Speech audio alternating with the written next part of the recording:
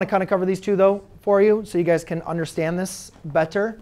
So the first thing I told you guys to do is you guys can graph this, or at least to get a good, definite understanding, or at least to get an understanding of what's going on. So I saw many students went ahead and plugged this into their graphing calculator and graphed this, and they got something that looked like this.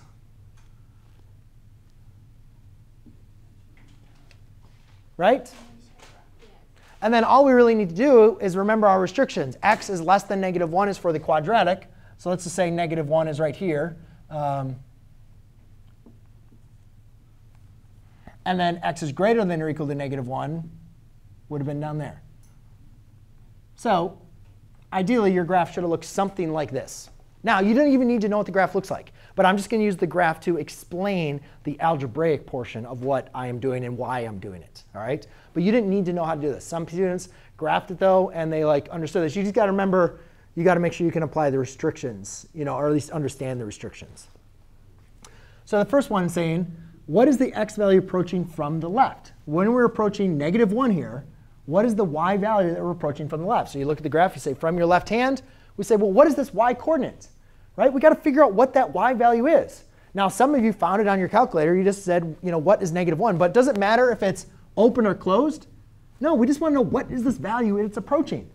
So the way to do that, guys, is isn't the same thing as -1 to the left, is really just plugging in a -1 into the top equation.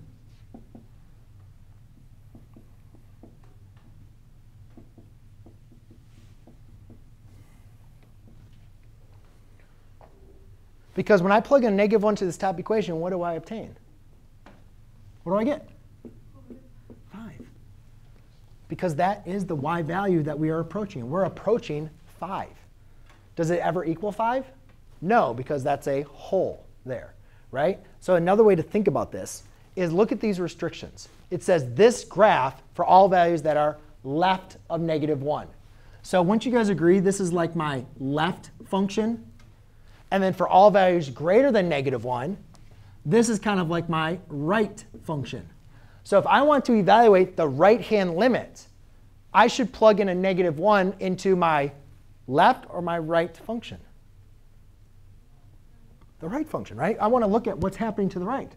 Now, if you already have the graph, you should already know the answer is 0. But let's just plug it in to make sure that's correct. So I'd say the limit as x approaches -infinity from the right would be a -x minus 1. So I'd plug in -1, use my parentheses, and I'd get 0.